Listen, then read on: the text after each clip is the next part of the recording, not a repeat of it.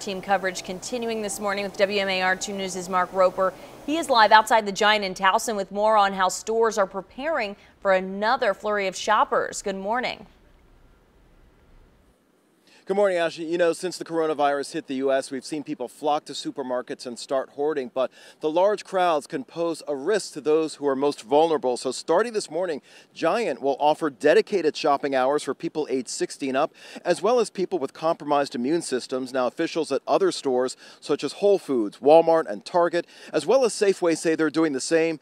Each Giant store in the Maryland, D.C., Virginia, and Delaware area will reserve the hour from 6 o'clock to 7 o'clock each morning to come in and shop so people can get the items they need. Safeway will set aside the hours of 7 to 9 every Tuesday and Thursday morning so those at risk can come in and shop.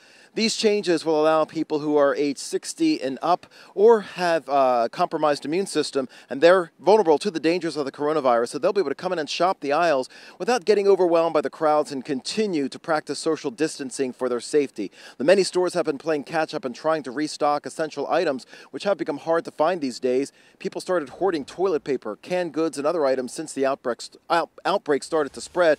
And many stores have found it challenging to keep up with the demand. So limiting the quantities people can buy so they can restock the shelves is something stores are doing. Meanwhile, a Safeway spokesperson says they're not asking for proof from anyone to enter their stores to take advantage of these special hours, but they are asking for something else. We're serving everyone who comes to our stores.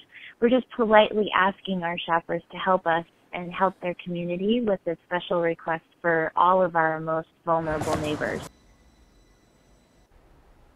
Now, it may be difficult to see through the fog, but we have seen a few trucks arrive at this Giant store this morning to make some deliveries here. And although it is still early, we haven't seen any shoppers arrive here to get an early start on their shopping just as of yet. We're live in Towson. Mark Roper, WMAR 2 News.